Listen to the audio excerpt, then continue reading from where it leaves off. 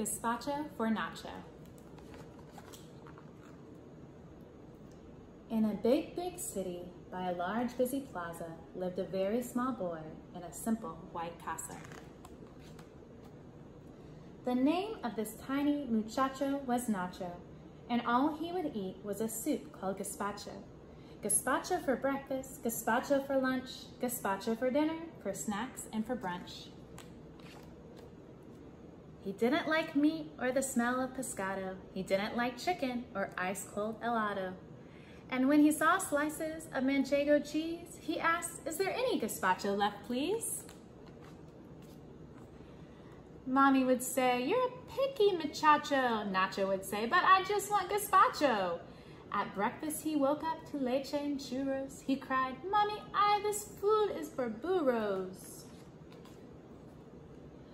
For snacks, Mommy sliced up chorizo and bread. Nacho would ask for gazpacho instead. At lunchtime, Mommy served Spanish tortilla. Nacho would put the pan under his silla. At dinner, Mommy tried mushrooms or setas and served them with rice next to crispy croquetas. She filled up a bowl with fresh loaves of pan and whipped up a custard dessert she called flan. All of the food was rejected by Nacho. "Gazpacho, gazpacho," he cried, "mas gazpacho." There wasn't a plato that Nacho would touch. Mommy grew tired from cooking so much. "Nacho," she cried, "it's not right, no es justo, that all of these meals are not to your gusto. You're coming with me to the market, we're shopping." "I'm learning to cook?" Nacho asked, his eyes popping.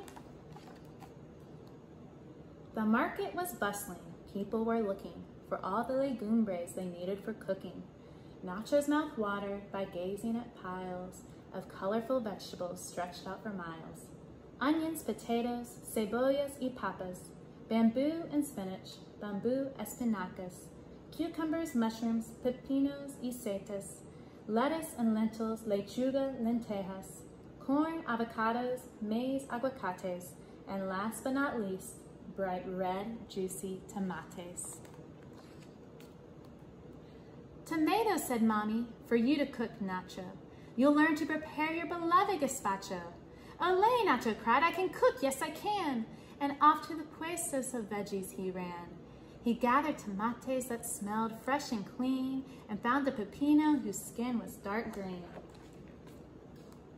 Among all the colorful fresh alimentos, he picked out a few crispy green pimientos.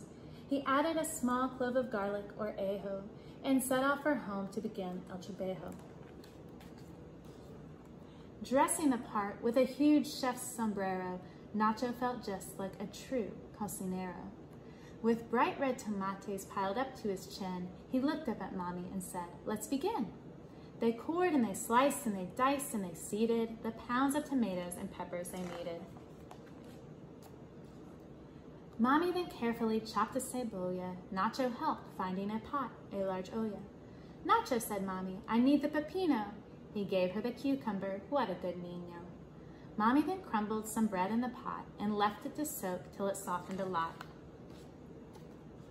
They sprinkled some sal and it flew in the air. "Ay, Nacho," cried Mommy, "the bowl's over there." Lastly, she drizzled a very small drop of oil and vinegar over the top. She blended the soup in a big batidora and left it to chill in the fridge for 1 hora. Dinner that night was a wonderful treat. "Nacho," called Mommy, "la cena, let's eat." Nacho rushed in the kitchen and saw the bowls of gazpacho and stood there in awe.